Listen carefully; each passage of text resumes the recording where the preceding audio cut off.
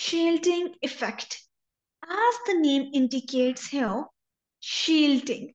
Shielding is something that is used to shield the effect of another thing. Say, for example, here we have a room.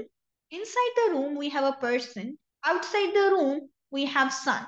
Now, this person inside the room is shielded by the sun rays just because of the walls of the room. Now, the walls of the room are acting as a shield here. So, what does that mean? That the walls of the room are creating a shielding effect.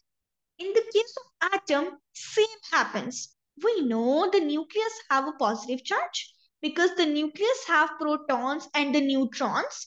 Protons have a positive charge and neutrons have no charge. Overall, the nucleus have a positive charge and these electrons have a negative charge. This positive charge attract these negative charge towards themselves, so they are creating attraction, and this attraction is called as the nuclear attraction. Now this nucleus is attracting the electrons towards itself. Now these inner electron will act as a shield for these outer electrons. So the nuclear attraction for these outer electron is less as compared to these inner electrons, and this is called as shielding effect, that these inner electrons are shielding the nuclear attraction for these outer electrons. What is a shielding effect?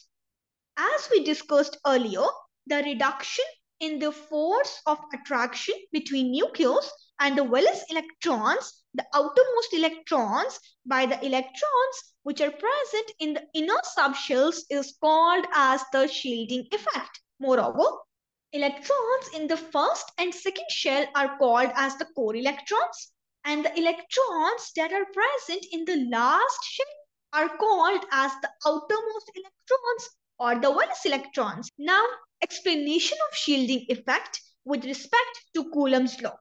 As we all know that the close two charges are, the stronger the force between them. Here, according to Coulombs law, positive charge and negative charge, these both charges attract each other, positive and positive, negative and negative, these charges repel each other. Here, let me clear this with the help of an example. Here I have a north pole of a magnet and here I have a south pole of a magnet. We know that the north pole and south pole of the magnet, they attract each other.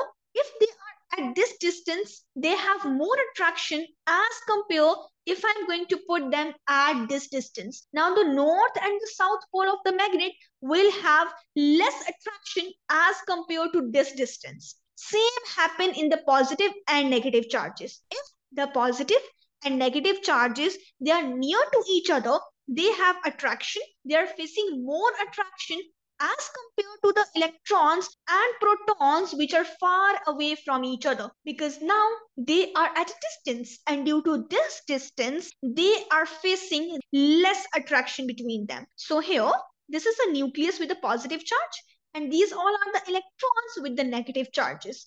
Now the distance between this nucleus and this inner electron is less as compared to the distance between this nucleus and this outermost electron. So there is more attraction between this nucleus and electron as compared to this positive charge and this negative charge.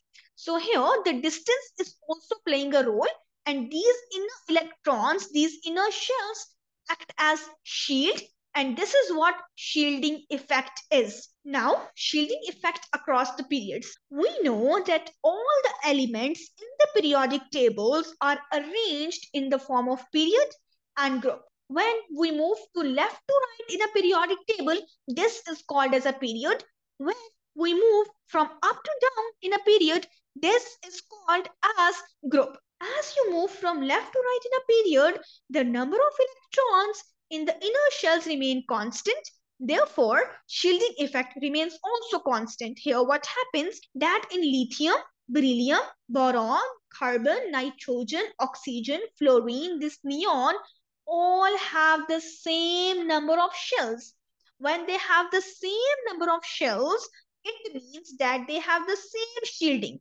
If they have the same shielding for the outer electrons, that ultimately means that their shielding effect is constant. Say for example in carbon, nitrogen, oxygen and fluorine, the number of shells they are same, but the atomic number, the number of electron is increases here. But here we have nothing to do with the number of electrons. Here we are concerned about the shields. Here we just have one shield between the outermost electron. Here again one shield, here again one shield, here again one shield. So here the shielding effect across the period will remain constant, because here we just have one shell in between the nucleus and the outermost electrons. So this is why whenever we move from left to right in a period, always the shielding effect will remain constant. Yes, atomic number will increases, number of electron will increases, but shielding effect will remain constant. Having said that, shielding effect down the group. As you move from top to bottom in a group, the number of electronic shells increases. So the number of electrons in the inner shell also increases. As a result, shielding effect will increase.